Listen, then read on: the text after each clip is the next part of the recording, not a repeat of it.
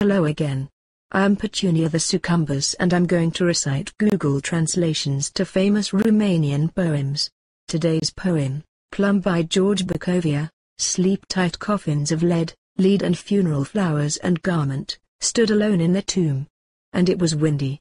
And creaking crowns lead, my esteem lead back asleep the flowers of lead, and I started to shout it, stood alone near the dead.